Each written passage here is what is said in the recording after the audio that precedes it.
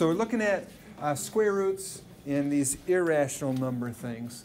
And for those, what do I want to say? That when we have this radical sign, so we've been talking about that radical sign, it's only going to give the positive answer. So I'm going to say this equals a radical sign. So it gives, they'll call it the principal root.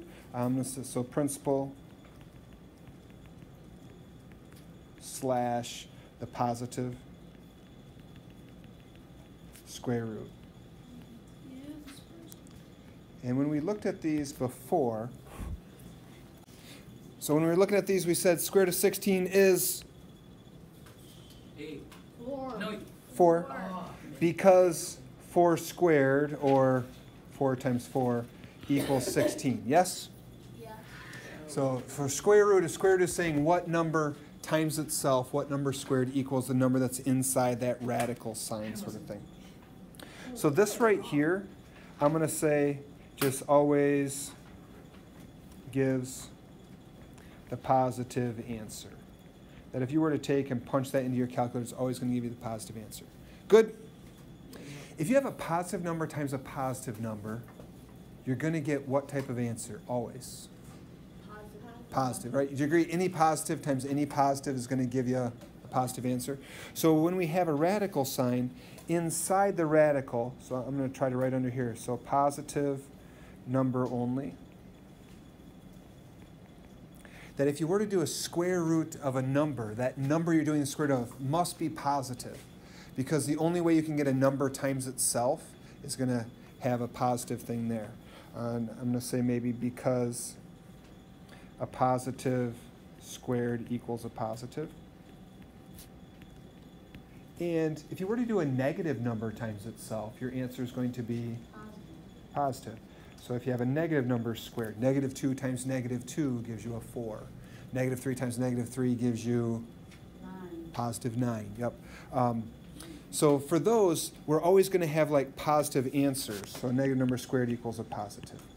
Now some calculators, if you type in like negative 2 squared, sometimes they'll actually give you a negative 4. But we all know in our heads that the calculator is just kind of doing it stupid, right? Negative 2 times negative 2 is a positive 4.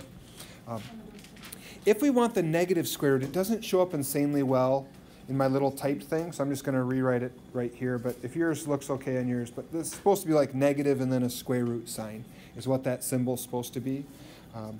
So that right there is a negative square root. So negative square root. So if we were to have this next example, negative square root of 16, that has to equal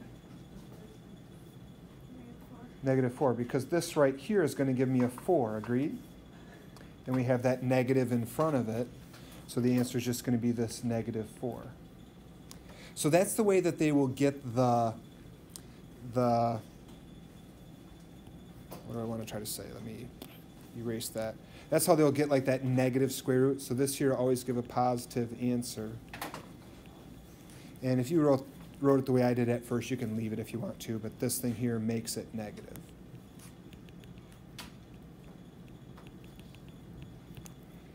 So it seems kind of weird, all this like blah, blah, blah, but you feel like you're getting it okay even though you maybe not see the whole point yet. Why? So have you guys ever seen a plus or minus symbol like this thing here? No. That'll show up a little bit later in the quadratic formula. What they're really trying to say is the square root of 16, and it could be positive or negative. You could do one of the two. So we know square root of 16 is 4, so then we'll have this like plus or minus in front of it. Eve, do you want to see where you're going even though there's no reason for you to remember it? Okay, so feel free to totally ignore this. This is just for bonus points. But if you get it all confused, don't even worry about it. Eventually, we're going to be going here. X squared equals 25. What do we know the answer could be for x? X could be? 5. So x could be 5, right? Or x could be Negative 5. Because you agree negative 5 times negative 5, negative 5 squared also gives you the positive 25? Yeah.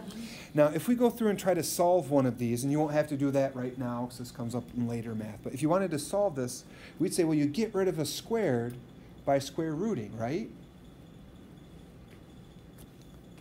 The problem is when I do that, if I say my right side is 5 and my left side is x, do you agree? I only found one of the two answers.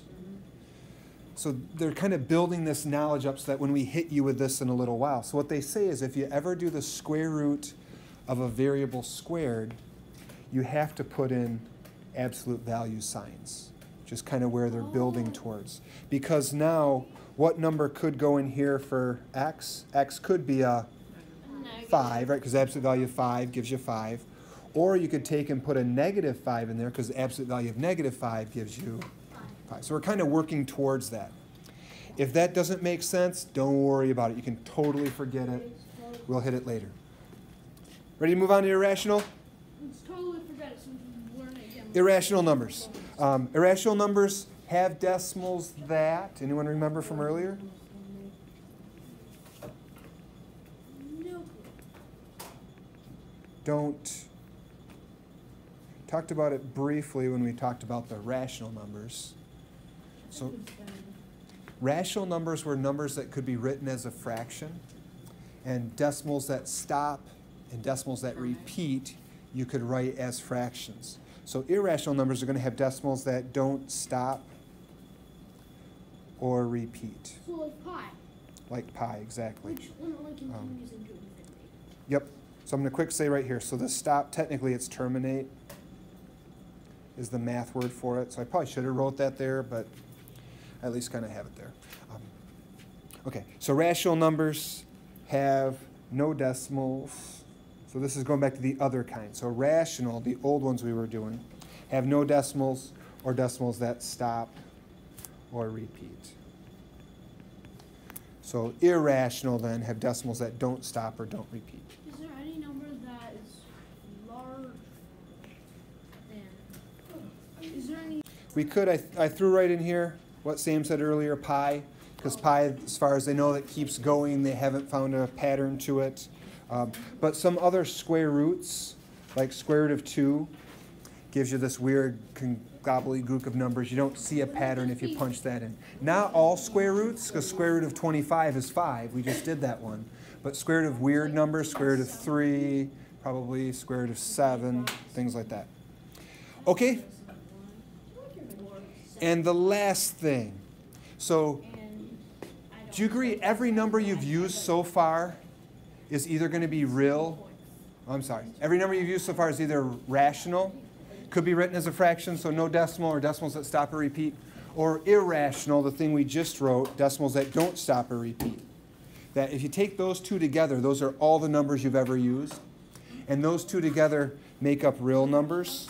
So real numbers, all the numbers you've used so far.